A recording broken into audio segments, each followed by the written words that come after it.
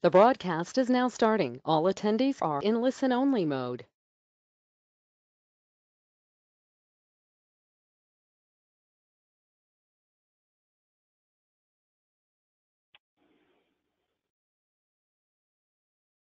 Hello, everyone, and thank you for joining our Better Buildings webinar series today. We're going to jump in and get started right away. We have a lot of presenters and a lot of exciting information to present to you. So hello, everyone. I'm Cedar Blazik with the U.S. Department of Energy's Better Buildings Initiative. I'd like to welcome you to this December edition of the Better Buildings webinar series. In this series, we profile the best practices of Better Buildings Challenge and Alliance partners and other organizations working to improve energy efficiency in buildings. Next slide. Today, we will hear about the recent work of the Better Buildings technology research teams and how they can benefit your organization. These leaders at our National Research Laboratories are working with Better Buildings partners to advance technologies related to space conditioning, lighting, plug loads, building envelope, and energy management information systems. Before we get started with our presentations, I want to remind our audience that we will hold questions until near the end of the hour. Please send in your questions through the chat box on your webinar screen throughout the session today, and we'll try to get to as many of them as we can. The session will be archived and posted to the web for your reference. Next slide. So let me introduce our first presenter today. Dr. Jessica Granderson is a staff scientist and the Deputy of Research Programs for the Building Technology and Urban Systems Division at Lawrence Berkeley National Laboratory. She is a member of the Whole Building Systems Department. Dr. Granderson holds a PhD in Mechanical Engineering from UC Berkeley and an AB in Mechanical Engineering from Harvard University. Her research focuses on building energy performance monitoring and diagnostics, advanced measurement and verification, and intelligent lighting controls. She is the recipient of the 2015 Clean Energy Education and Empowerment Award for Leadership in Research. And today she'll be talking about the EMIS Technology Research Team. Jessica, take it away. Thank you. So first I wanted to start just by defining EMIS. For those not familiar with the term, these are a broad family of technologies coupled with services to manage building energy use. They offer across the board a mix of capabilities to store, analyze, and display both energy use as well as systems data, and in some cases also provide control. Next slide. Our driving goal is to conduct R&D that will support the adoption or the expanded use of EMIS. We combine here at the laboratory both our technical expertise and market intelligence to connect utilities, the owner and operator community, and vendors of commercial tools. Our work really spans from the development of new analytical approaches all the way into field validation and identification of best practice uses. In that way, we provide knowledge and technology transfer to facilitate market push as well as market pull. Next slide. Here's some examples of different types of EMIS, just to give a real concrete visual on the technologies of focus for this team. On the upper left, you'll see a screen capture of a monthly utility bill analysis and benchmarking tool. These may be designed for building-specific use or for a full portfolio. Moving clockwise, there's an image from a fault detection and diagnostics technology. These really focus on usually HVAC control system and operational data to identify problems with the systems and recommend fixes or responding course of action. Continuing clockwise, the energy information systems are also just meter analytics tools. They usually take a portfolio or whole building level view using whole building meter data and the incorporation of sub-meter data. And then on the bottom left, you'll see the kind of workhorse of commercial building operations, the building automation system. So that's kind of the composition of technologies we're talking about. Next slide, please.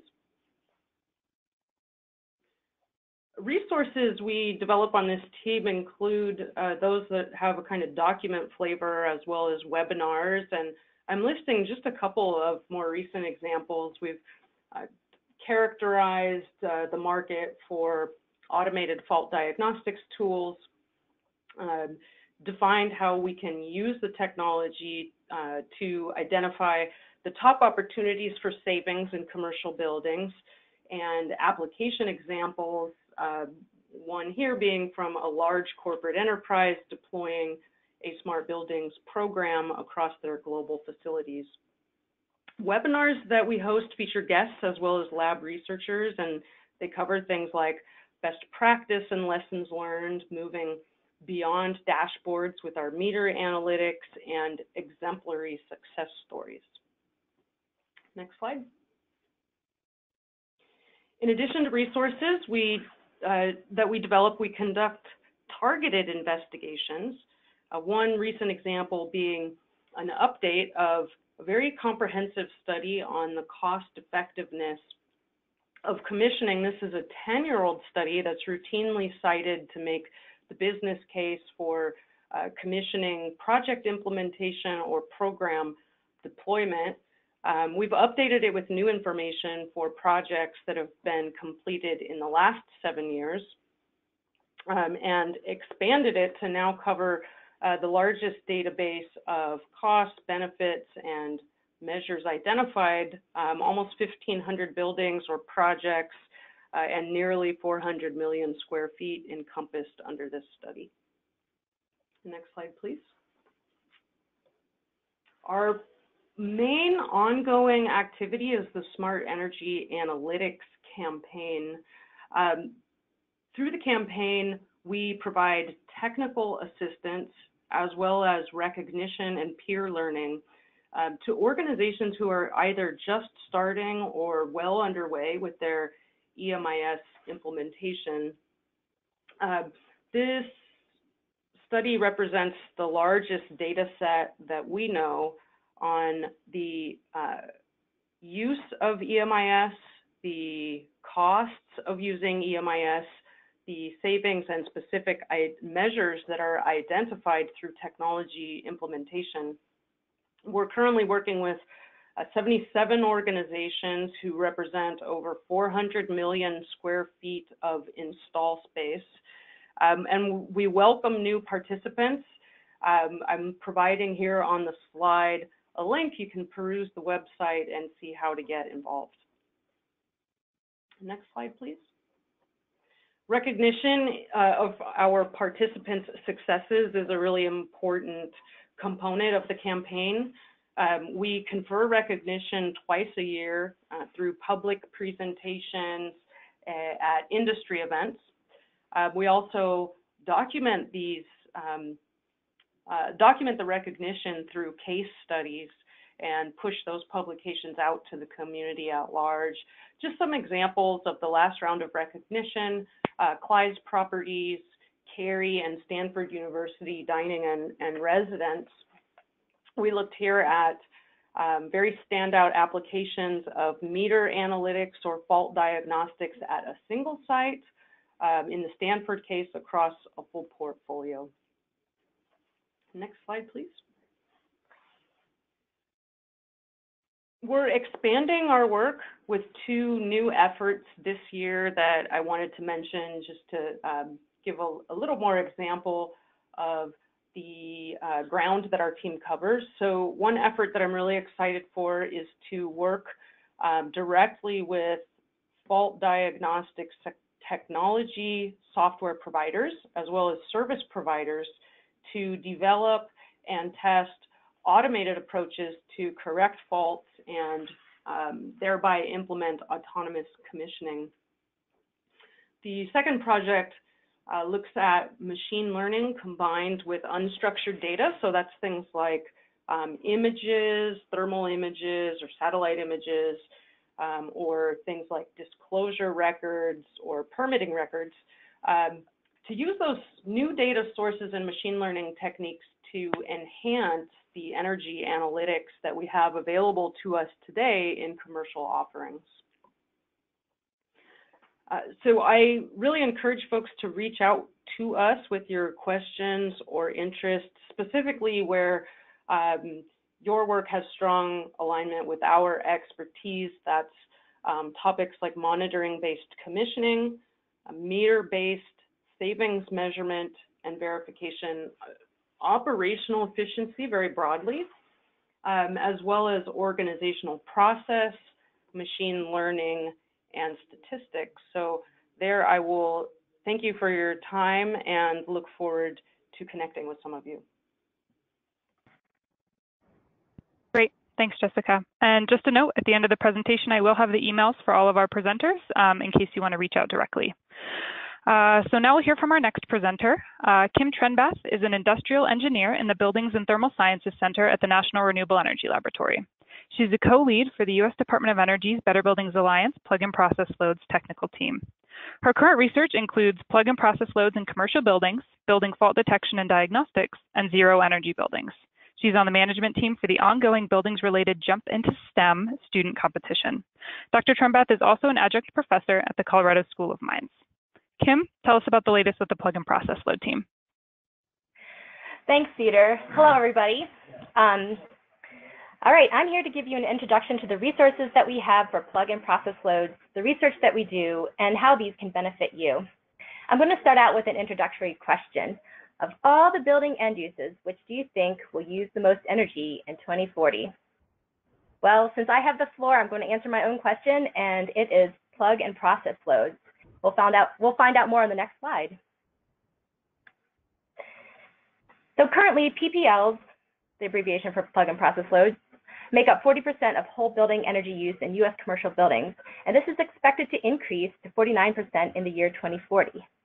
So why the increase? Well, first of all, other building systems such as HVAC, lighting, and building envelope are going to become more and more efficient, so they're going to have a smaller slice of the energy use pie. And then we expect more and more plug loads to come online, and these include increases to audio-visual equipment and other plug-in devices such as phones and electronics. So now may be a good time to start looking into plug and process load efficiencies in addition to your other building end uses. Next slide, please. So PPLs include plug-in and hardwired electric or gas loads that are not associated with HVAC, lighting, water heating, or other major building equipment needed for basic building operations. You can see some examples of these plug and process loads on this slide. Process loads also include equipment for commercial and industrial processes. And an example of this would be vertical transportation in your commercial building, like elevators or escalators. There's many individual loads, and they are sometimes small, so they are very hard to track and sometimes very hard to control. There are also challenges that relate to human interaction with plug loads that make them hard to deal with if you are a building owner or a manager. These challenges also make this building end use interesting and a good candidate for research and improvement. The PPL technical team has a number of resources that can help you understand the plug loads in your building and how they impact your energy use and strategies that you can employ to be more energy efficient. Next slide, please. The plug and process load technical team is a team of professionals dedicated to finding and improving PPL efficiencies in commercial buildings. This team comes from a variety of organizations, from technology developers to researchers to building owners. This also includes utilities, regional energy efficiency organizations, and energy efficiency consultants. NREL is the team lead and facilitates the collaboration with the support of our subcontractor, Waypoint Energy. NREL leads a biannual webinar for the technical research team so that they can learn more about current PPL strategies. And we also have a strategic working group which focuses on research, both quantitative energy savings, for example, energy savings from specific strategies, and qualitative, for example, how building occupants interact with PPL control technologies. And we would love for you to join us. And if you're interested, please sign up by emailing Katie Vrabel at the email that you see below. Really, the commitment, there pretty much is no commitment if you sign up. What we're going to do is we're going to send you a little bit of information about our technical team calls and let us know if we you know if we have any meetups at any conferences.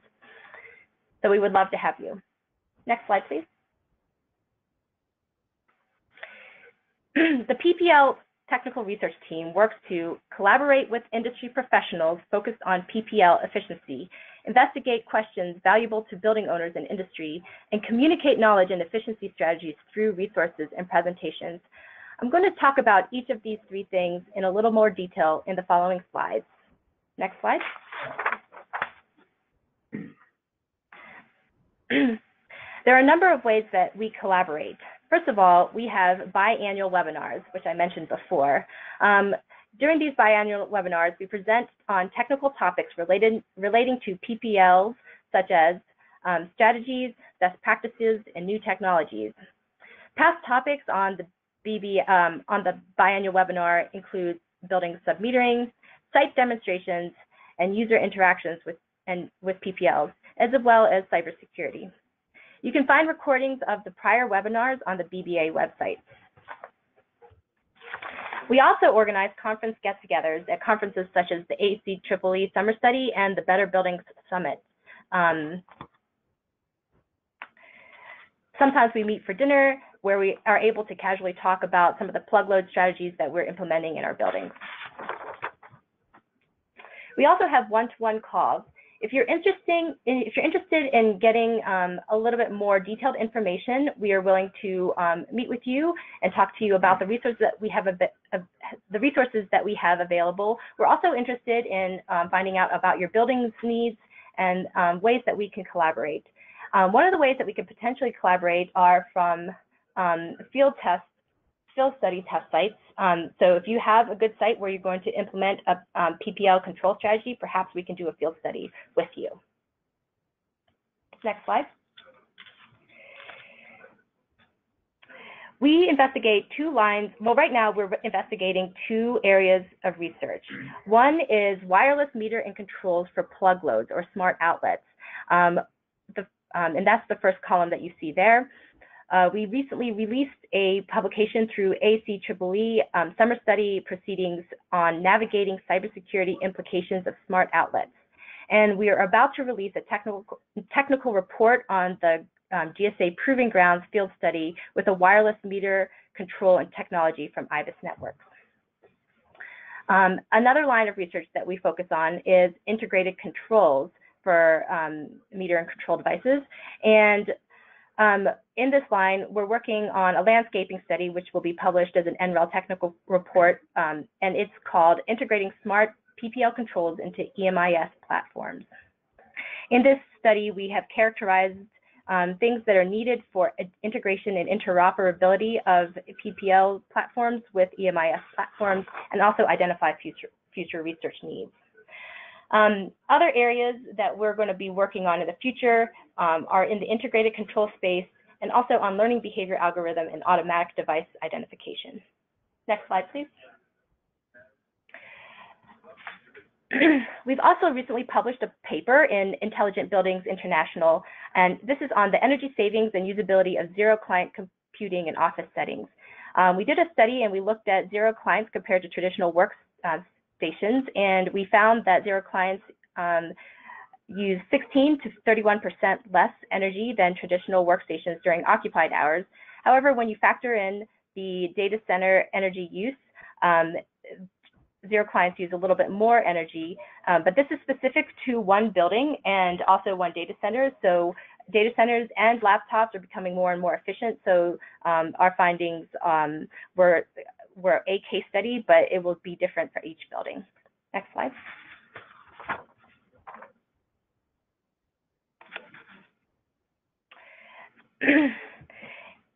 So we communicate our findings through presentations at conferences such as the Better Buildings Summit, ACEEE, and Better Plants Day.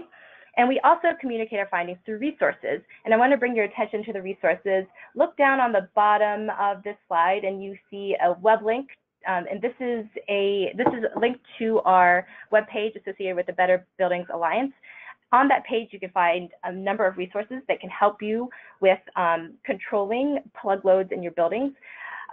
Examples include a decision guide for PPL controls by sector, step-by-step process for assessing and reducing plug loads in office buildings, and a list of utility incentives related to PPLs. Next slide. I want to thank you for listening to us today, and I want to show you how you can get involved. I've talked about a handful of these things on this slide earlier, but you can get involved by, first of all, joining the technical research team and just email ppl@waypoint-energy.com. Another one I want to bring your attention to is participating in the Interior Lighting Campaign Innovation category. You'll hear about the Interior Lighting Campaign later on in this presentation, but they are launching a new category, which is controls for plug loads in addition to lighting together. And so if you are doing some work in this area for some of your buildings, feel free to apply to the ILC Innovation category. So we look forward to hearing from you. Again, ppl@waypoint-energy.com if you're interested in joining, and thank you very much. Thanks so much, Kim. Next slide, please. And next up, we're going to hear from the Space Conditioning team. Michael Deru is a senior engineer in the Building Energy Science Group at NREL. Michael leads the Space Conditioning Project team and the Advanced Rooftop Unit campaign for the Department of Energy and manages projects on the development and testing of novel HVAC systems, building performance simulations, performance metrics for sustainability, source energy and emissions factors, water, and the U.S. Life Cycle Inventory Database. Michael Deru holds a PhD in mechanical engineering from the Colorado State University. Michael, you're up. Great, thanks, Cedar, and hello, everyone. So the Space Conditioning Technology team, first we're going to talk about rooftop units and all the work that we do in that space. So if you're not aware, of the Advanced RTU campaign, that is our campaign to promote all things high efficiency with our rooftop units. So high efficiency rooftop unit installations and replacements, advanced control retrofits, quality installation, quality maintenance, and we're going to talk a little bit more about this down below, but it's automated fault detection, diagnostics, and intelligent controls. If you go to advancedrtu.org, there's several resources and information about the campaign, resources for building owners, for contractors, for utilities, and manufacturers around the technology and the business cases for high efficiency rooftop units. And we are getting ready to announce, in January, we'll be announcing our new round of recognition awards. So we'll be announcing those winners at the PRISM conference in on April 30th, 2019. And every year we do this annually, and so look forward to that announcement coming out soon. And through the Advanced Rooftop Unit campaign, we're also conducting a field study of automated fault detection diagnostics that are being used with rooftop units. And so we've interviewed several manufacturers and contractors and building owners, and we're still looking for more, especially building owners. If you have rooftop units that and you're using AFDD technology, please, and you're interested in participating, please let me know. You can email me and let us know. And then we will be preparing that report and soon, and having, hopefully that'll be coming out in early 2019. And then we're also going to be looking to collect real-time data, so understanding the data that are collected from AFDD systems and how that data are used, and hopefully if you are interested in participating in that, let me know as well. And then a new project that is related to advanced controls is RTU coordination. So what that means is, if you typical rooftop may have, anywhere from 3 to 50 rooftop units.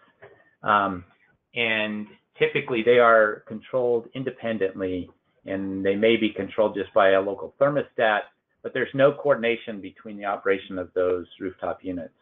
And so we see a great opportunity there to optimize that control to minimize energy, minimize the peak demand, provide improved thermal comfort and improve cost savings and reduce cycle time on those rooftop units. So we'll be starting that with some lab testing here this year, or in 2019, and then looking to start some field testing in 2019 and 2020. So that's an exciting project we're getting ready to start up. Next slide, please. And then on the next slide, we have several technology demonstrations that we have reports coming out soon. One is with HVAC air cleaning technology. This is a company called Inverid, and this is not just typical air cleaning, because this is a gaseous air cleaning. So it removes CO2 and VOCs as well as the particulates. But it's challenging to remove CO2, and this company has a technology that can do that. So we've completed some field testing, and we're writing up that report right now. And then the next one is a high efficiency smart motor. This is with Software Motor Company, and we did some testing. With this particular testing, it was just it was on a refrigeration air conditioner or air condenser. So it's replacing the fan motors for that condenser motors, and that report will be coming out as well in 2019. And then we've completed several studies on different technologies with cooling tower water treatment systems.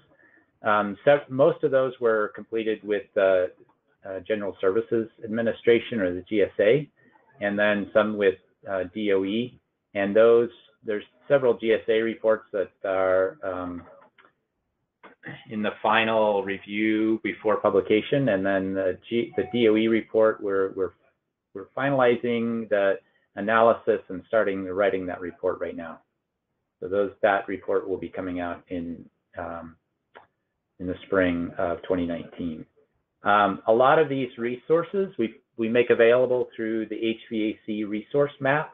If you're not familiar with that, please go check it out. This is for large HVAC systems, so central plants with chillers and boilers and so on.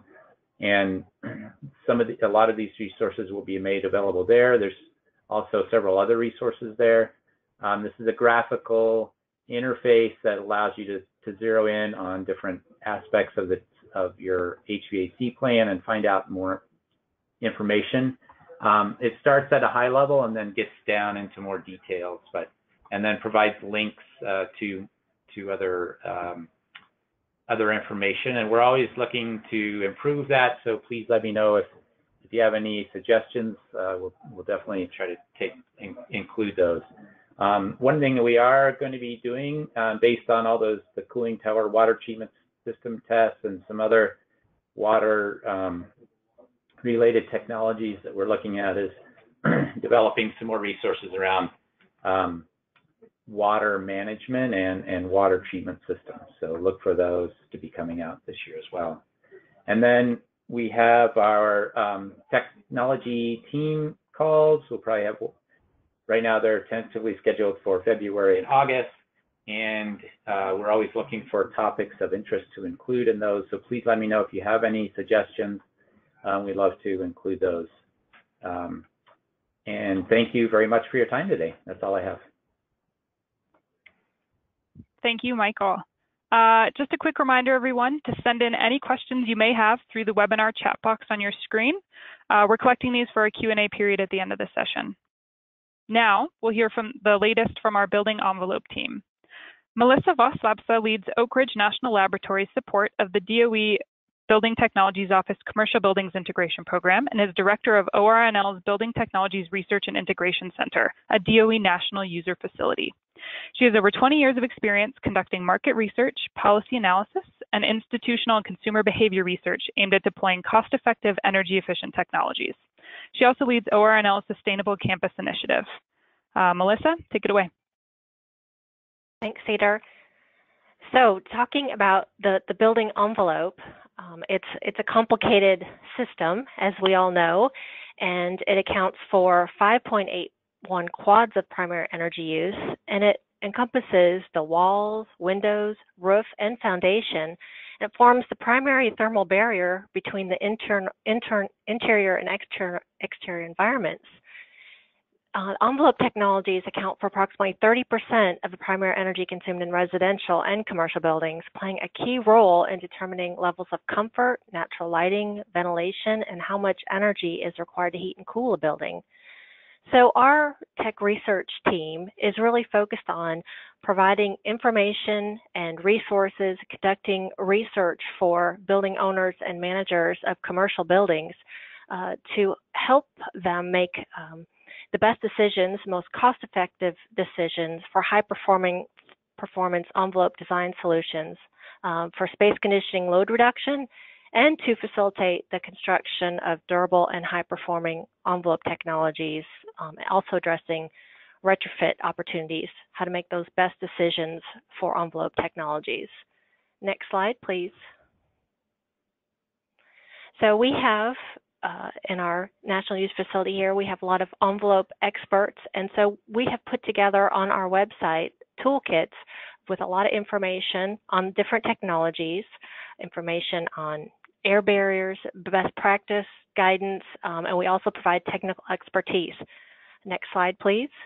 I won't mention all those names, but we'll keep going. We have 29 members of our technology research team of building owners, managers, architects, engineers, including Legacy Health, Newmark, Grubb, Knight, Frank, Turner Construction, and others. We also have another over 30 members who are affiliated with us that make up the manufacturers, trade association, energy service providers.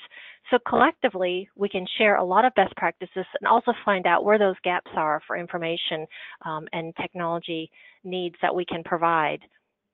And the goal is to basically have those high performance envelope solutions being deployed in new construction and retrofit opportunities.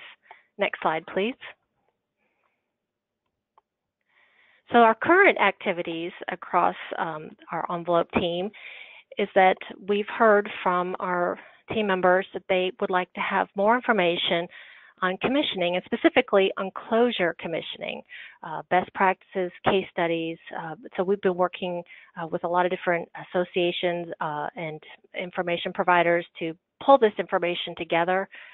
We've also been working on a building enclosure performance metric, and I'll speak a bit about that on the next slide.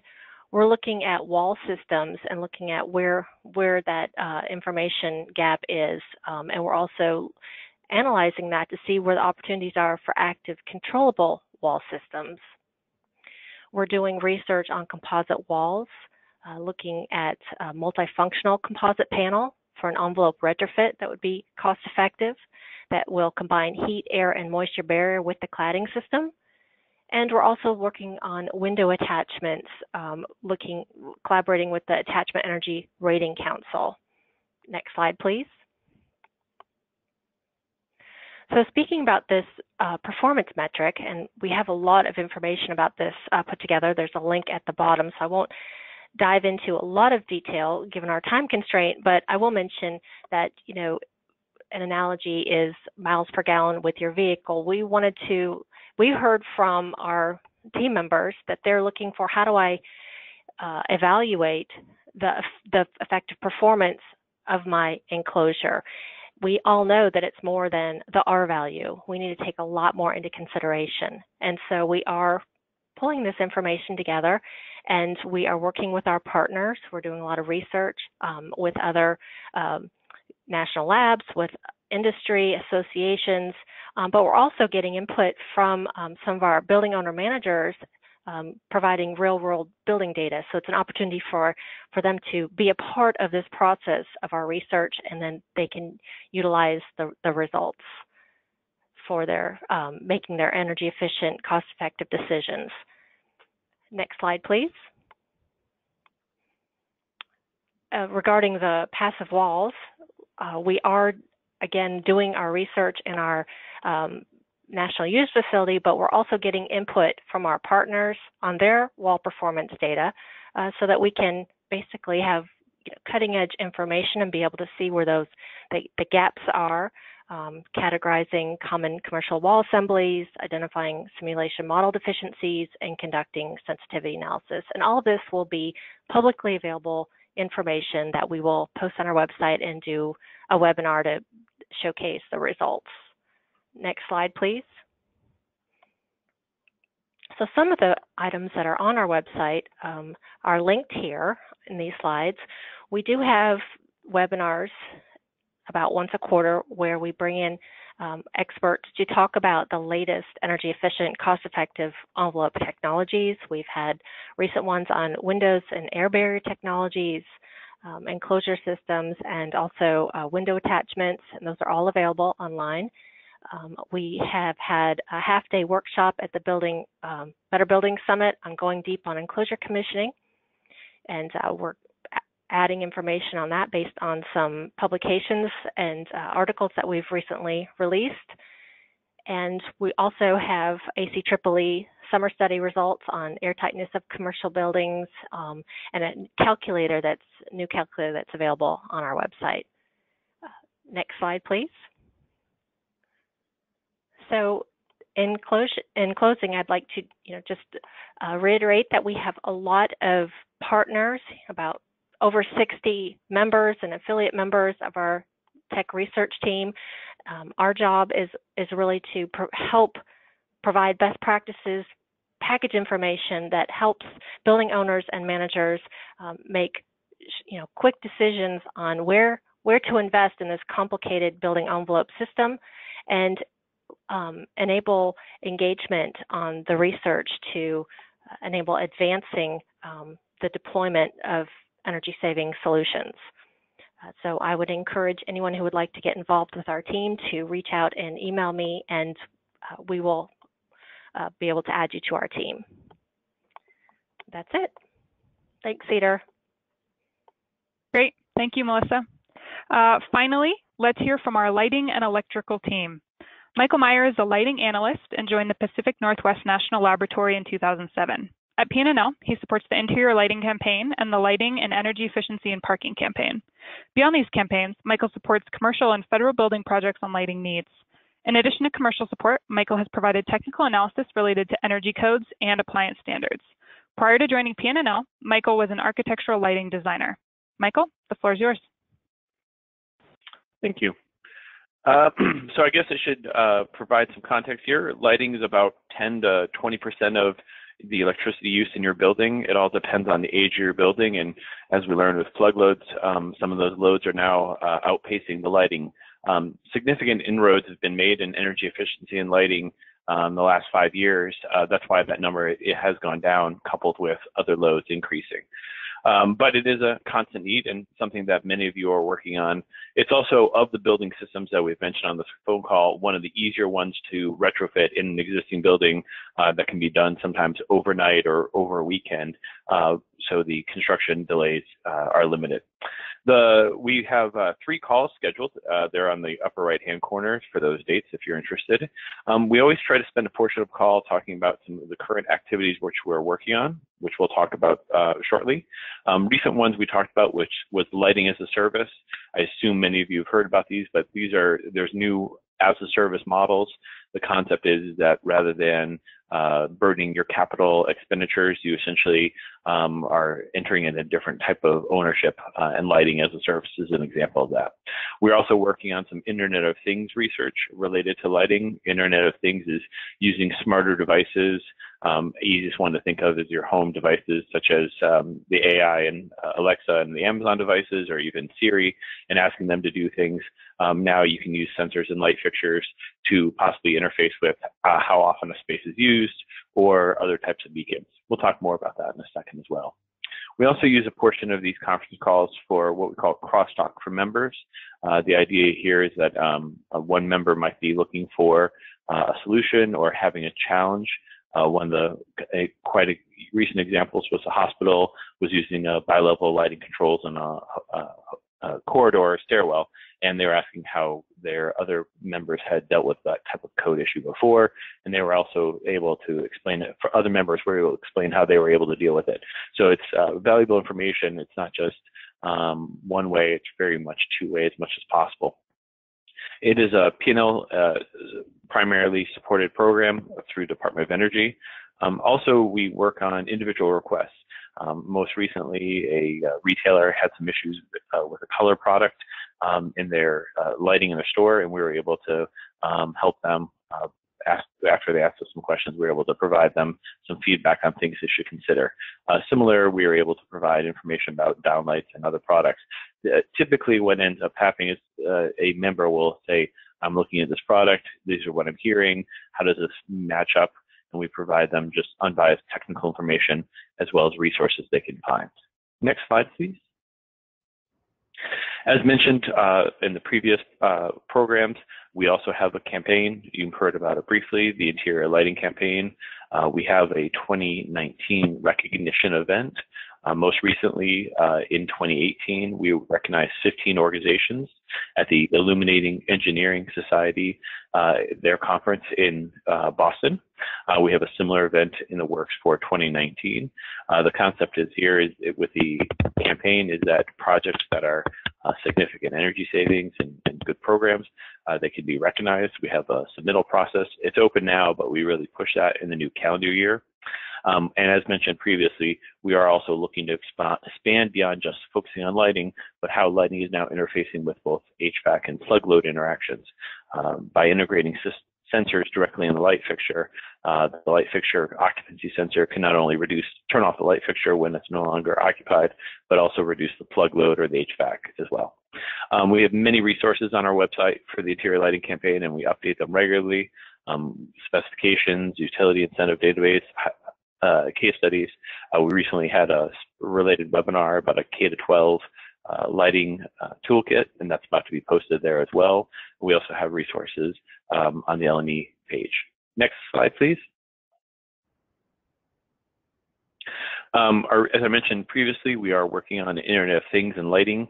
This seems to be where a lot of interest is right now, and lighting is a mechanism to bring in IoT into space because it's a mounting platform as well as provides power. We found that some of the challenges related to IoT relate to the lack of awareness of some of the benefits.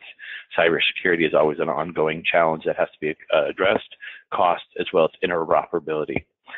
Next steps, we are working on a challenge related to the IoT, as well as some ongoing research. Next slide, please.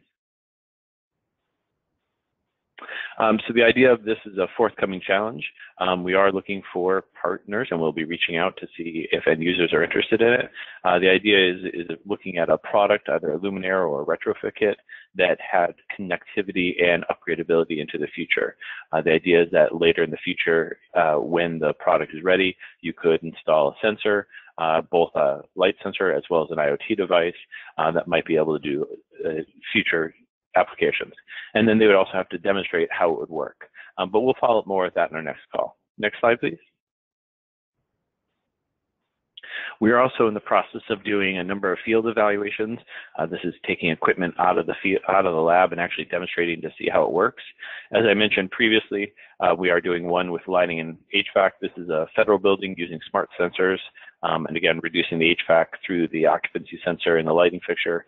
We're also doing another one in Minnesota with 4 LED retrofits, both with HVAC and occupancy sensors. But I also want to take advantage of everyone on this phone call to also mention 2 field evaluations that we're currently working on. Next slide, please.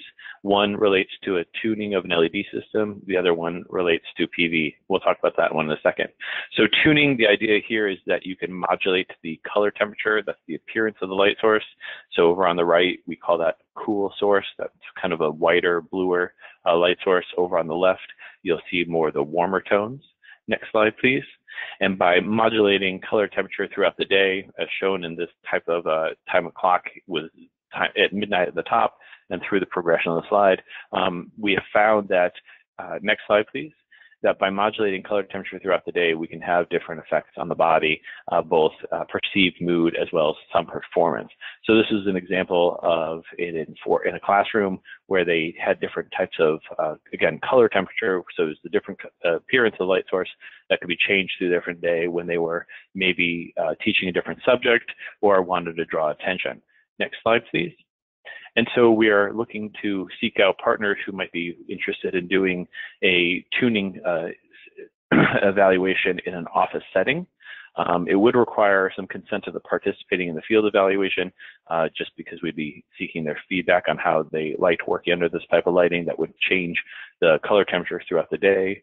Ideal building would have duplicate floors, so it could be segregated. Also a standardized work shift with limited travel. And we'd be asking questions about different energy savings of the different systems, the user's perspective. Why this is interesting is that there's often what we call the post-lunch dip, where people are a little tired after lunch. It's the whole point of the siesta. And by maybe modulating the color temperature and making it a little bluer or higher color temperature in the afternoon, we'd be able to increase alertness. And there are government programs as well as private programs that are interested in this type of research. Next slide, please. We're also doing another one related to a different technology. This one is photovoltaics with direct LED lighting and battery storage. I apologize, I think it's going to the next slide, but my internet connection is becoming slower and slower as this goes on, so I have a limited idea of what I'm seeing at the moment. The concept here is that we would use photovoltaics connected to a direct current in the building, then direct current LED lighting in the ceiling, and on-site battery storage. The interest here is that some resilience aspects to why buildings, as well as obviously energy efficiency. Every time you convert between DC and AC, there's efficiency losses, but LED lighting is really ripe for it, since it's already a direct current technology at the end source, and so you can pick up some savings here as well. Next slide, please. So similar, we'd be looking for seeking partners to this. We don't entirely know the ideal building type, but small commercial is what we are looking for. But they would have to have an interest in DC power, most likely new construction as a result. Also some limit effects on staff. And we'd be looking at both energy savings as well as how hard and the design challenge. So if you're interested, please follow up to either of these demonstrations. Next slide, please.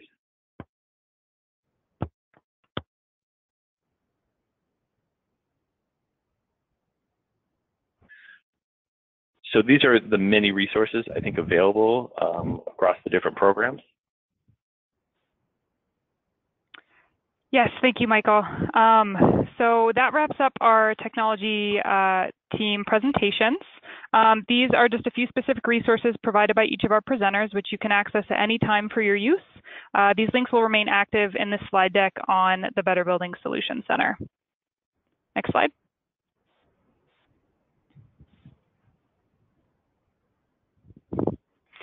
All right, so now we're going to move into the Q&A session. Please remember, if you have questions, you can put them into your chat box now.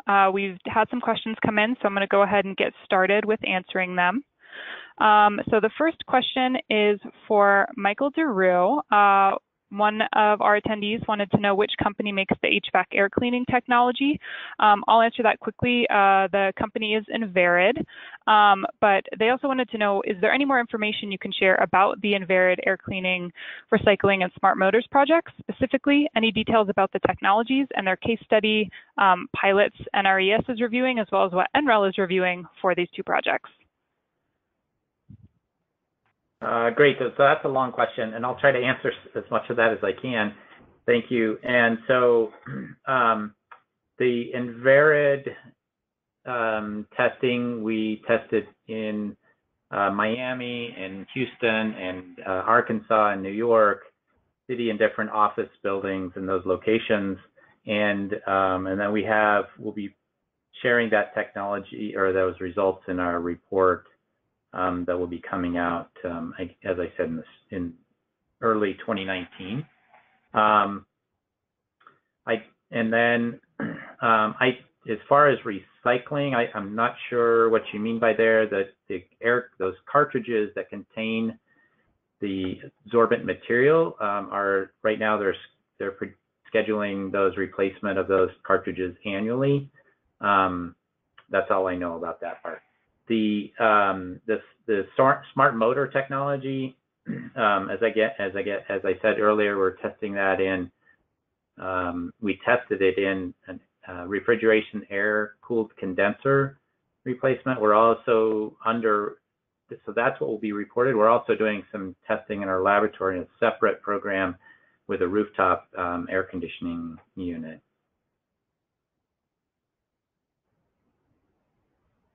That's all I have. Great. Thanks, Michael. I have a question now for Michael Meyer. Michael, it was mentioned that there's interest for a partner to study tunable LEDs in commercial settings. And do you have any existing partners already for this project? If so, is there interest in partner organizations beyond the business organization you already have? We are in initial conversations, and if anything is proven out, having multiple potential partners is the best way to go. Just as we get down the line, we often find out either a building doesn't work or their organization decides not to. So we'd like to have, in the initial stages, as many conversations as we can. So yes, we'd be very interested in speaking to other interested parties. Thanks, Michael. And so for that, if you are interested in that study, Michael's email will be at the end of this presentation, and you should be able to just reach out to him directly. Melissa Lapsa, I wanted to see if you can tell us a little bit more about the benefits of envelope commissioning. I'll stop there. Just describe them in a little bit more depth. Sure. The envelope commissioning is really just looking at the performance of the system as a whole. So, looking more than just, the R value of the building. But on our website, we have a lot of information that we pulled together on commissioning and what the benefits and the cost, and it really is something that we're trying to put a metric around to really look at all the different aspects of it and look at location and other elements regarding that performance to see, how can we cost effectively assess the performance of a commercial building so that we can know where we need to make those investments cost effectively. But I'd be happy to, as I mentioned, we've got links on our website with more detail and be able to answer any specific questions about it if there was additional need there. Great. Thanks so much, Melissa. Kim, this is a question for you. The respondee noted that 40% of commercial building use is for plug and process loads. Do you know how much goes towards plug loads and how much towards process loads? Oh yeah, thanks. Great question. Actually, so there's not enough good data for us to know the breakout at this time. And if we did break it out, we would have to break it out by building type as well, because if you think about process loads and you think about vertical transportation like an elevator, you'd probably have more elevators in, say, certain hotels versus a school building. So I think that's my best answer at this time, that we would love to look into this a little bit further, but don't have the specific breakout at this time. Great, thanks, Kim. Michael Deru, there's another question for you. Are the energy savings associated with RTU controller technology mainly fan electric savings? Are the energy savings opportunities similar in cold climates, especially if electric savings also include compressor energy savings?